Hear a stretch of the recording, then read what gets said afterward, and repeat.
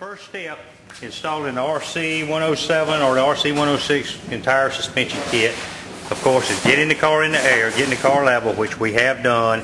Any painted surfaces you'll want to cover up, protect from any grinding dust. You don't want to lay on your paint, that type of thing. You'll be beating it up. Okay, we're at that point. The first step and we do, after we get the car in the air, before we remove any of your suspension pieces, I go to the inside of the car before I get dirty. I remove my steering column mask.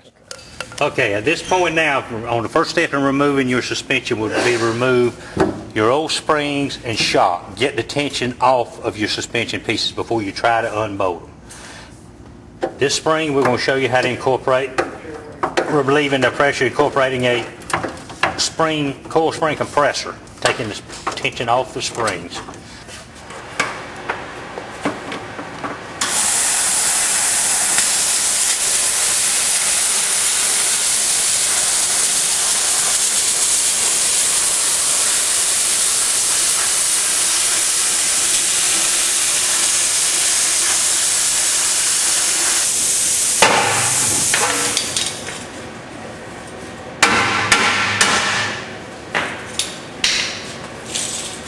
Alright guys, we've already removed the shock tower.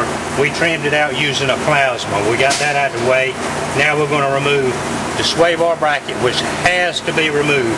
We're going to supply a sway bar bracket to go back in this location, but this sway bar bracket is actually mounted just a little too high, so it will need to come off. We're going to remove this and the remaining bracketry off the rail here and clean it up.